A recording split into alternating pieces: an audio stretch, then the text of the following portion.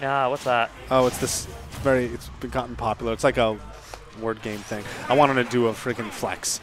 I mean, you can flex though. I just not gonna know what you're talking about. Oh, I two-lined my Wordle today. Sure. Words. Actually, anyway. Yeah, so this matchup, yeah, I have a thing to say, which is that these two characters kind of both have some of the best disadvantage state in the entire game. You know, Bayo has all sorts of specials that can get her out of things, as well as Witch Time is a constant threat. The giant test. Oh, speaking of Witch Time, what was that?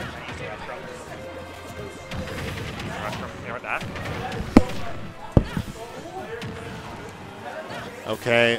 I mean, Ace had that. He had that right there, but I guess he was just misjudged where that was actually going to be, where it was going to be ending. Okay, but as things stand, 116% on VB3. It's quite a bit, but Bayo, you know, she struggles to kill. The up tilt back air, you know, that's a pretty reliable one. But beyond that, it just, sometimes, like in the neutral, especially, when you're in neutral and your opponent messes up, just, but guns, all right, I mean, yeah, guns kill people. Makes sense. I'm surprised that move doesn't do that more often, actually. That was weird. I'm surprised why he didn't get stunned, I guess. Mechanic thing. Man, I gotta... this is why you need a Shinji on hand, to explain all of the really weird Pac-Man interactions. Because he knows all of them. Alright, here comes possibly some big damage. But that forward smash lasts so long. And that should be... Whoa, was that SDI? What was that? He went... That must have been like... Because he was shifting around, because he got stunned, he must have been like in the higher part of getting knocked around, because he should have hit the stage right there. Anyway, a lucky break for Ace is gonna... He's at 150. He's at 150, and he's still comboing the heck out of VB3. Oh. Yeah, Pac-Man's frame data is just like, I don't care about your battle then. Yeah. Finally picking up that stock, but in the process, he's taken 81. Now, once more, I feel like with Bayo, it's so much is dictated by once you get them to kill percent, how is it gonna go down? You know, is he gonna find the up tilt back air? Is he going to get some, you know, really early kill, maybe a Witch Time to F smash, but then, or just a hard read, but you know. Yeah, this is kind of where we're seeing he got a little bit too greedy and as a result took a ton of damage.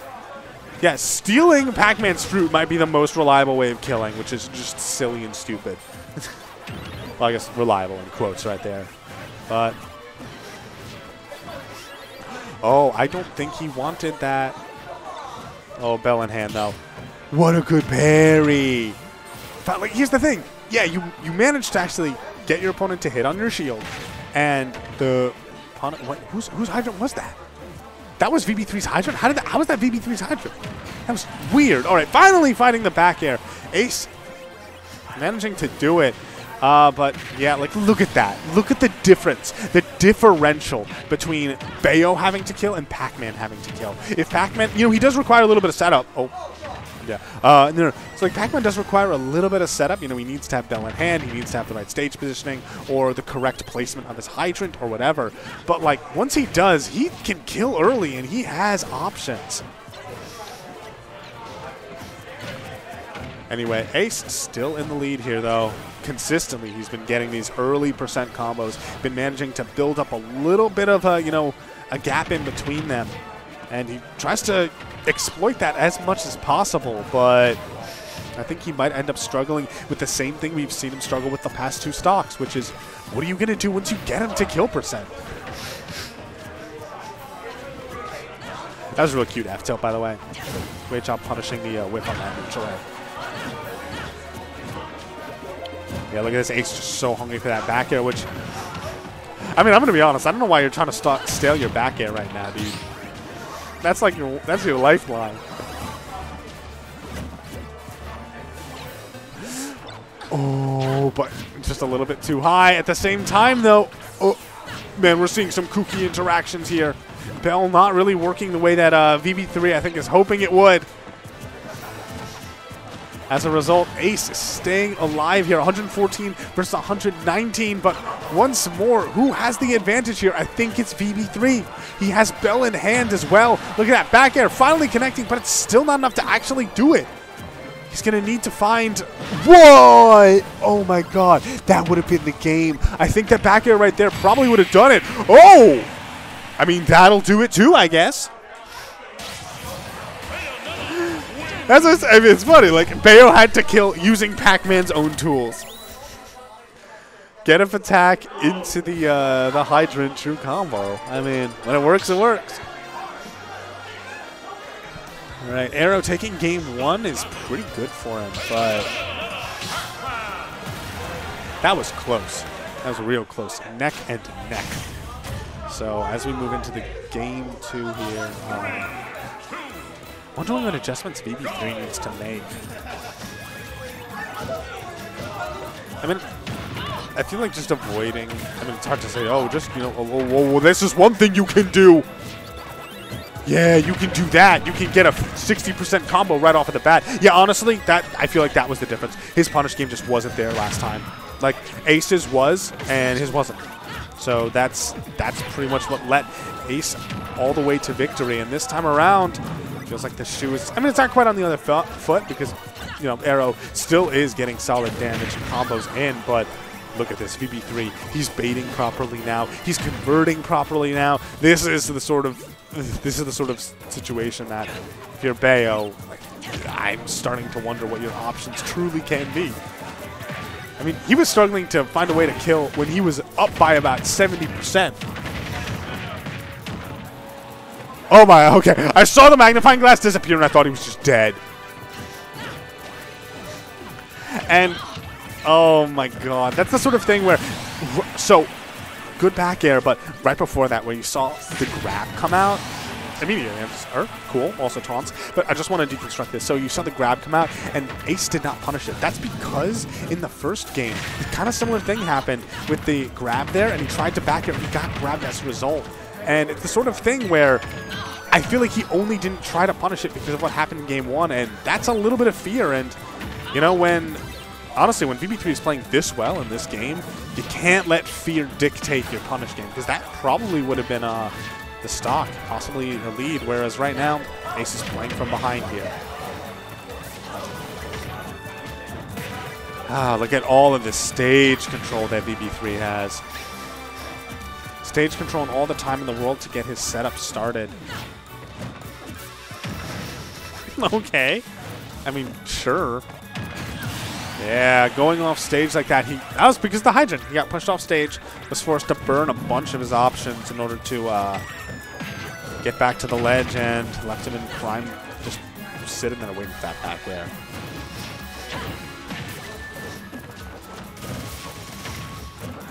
So far, Ace, I was about to say, he hasn't really gotten hit, so he's doing that patient play well, but eventually he needs to be making big plays of his own. Can you actually grab me a water? Grab one for yourself.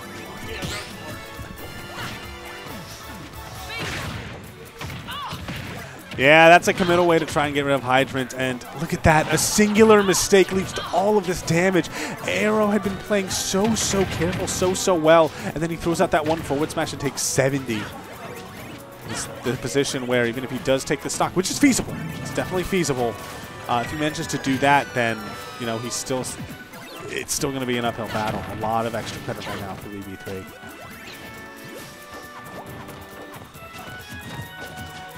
I'm liking the movement right now between these guys. Just dashing out into each other's face. Jumping a little bit too much, though. Pac-man has a very good anti-air option if he thinks you're going to be empty hopping. That's got to be it, yeah. What? Oh, perfect DI, and I think because of the knockback reduction from being in Witch Time is what saved him there. Oh, Bell in hand for Aero now, though. Oh, we wanted to re-grab it. There are two advantages to having Bell in hand. One, I mean, oh god, like he almost killed. One is that, you know, you have Bell in hand and you just kill. And the other one is that I think you prevent Pac-man from getting through with his own.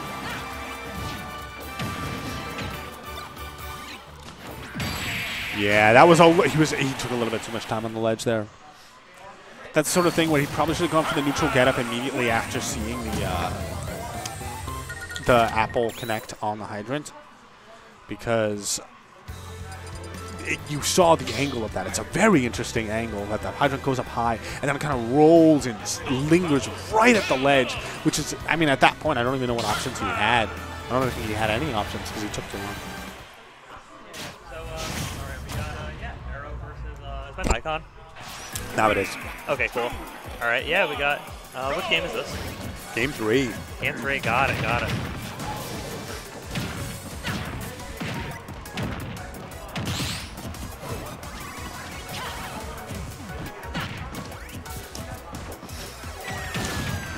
Oh, that was an interesting. Wow. VB3 it really went in there. Yeah, and I mean, you saw that down smash, and he managed to get right past it and still get the Galaxian combo. Yeah, like, I don't know, but Aero has something to say about it, though. Yeah, that air dodge was really important because I think he actually just snagged his jump. Yeah, like, oh, and the hydrant, too.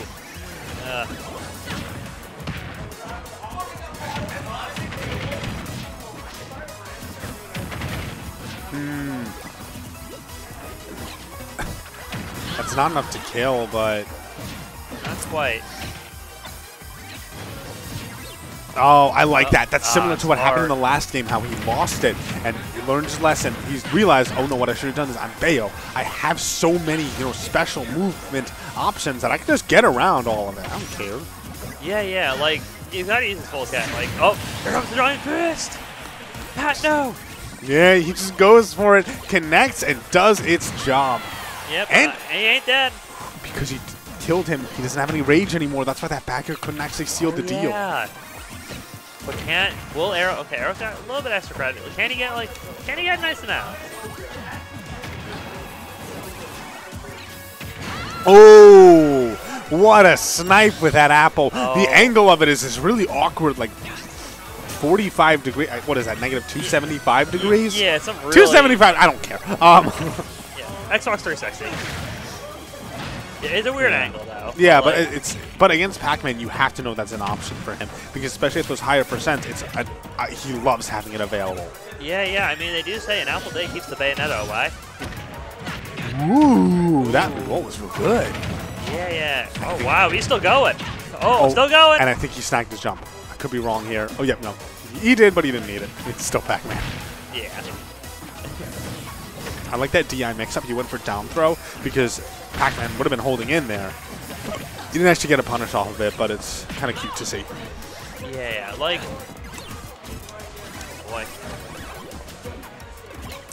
Yeah, like, this is anyone's game right now, but, like, Aero is really, like, as soon as he catches Pac-Man, Pac-Man's eating a lot percent, like, a whole cavalcade.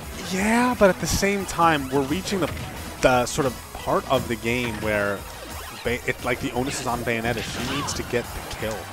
And that's real hard to do, especially against Pac-Man, who's so evasive, has so many options to wall you out. Like, he has not gotten, like, a single up-tilt back air or anything like that. He's gotten back airs here and there, but... Is Witch Time an option? We have seen, I think, one Witch Time kill, but it's very risky, especially at those higher percents. Got it.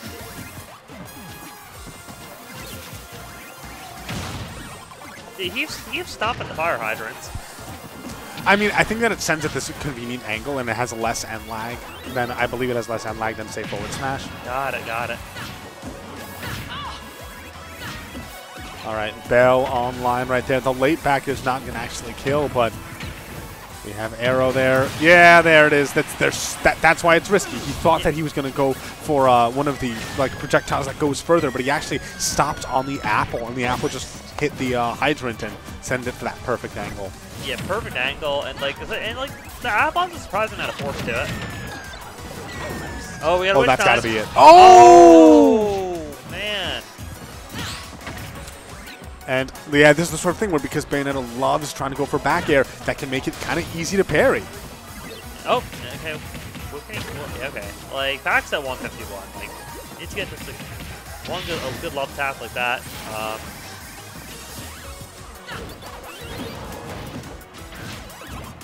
I mean, I appreciate the aggressive off-stage play there. At the same time, he lost stage positioning, and that's it.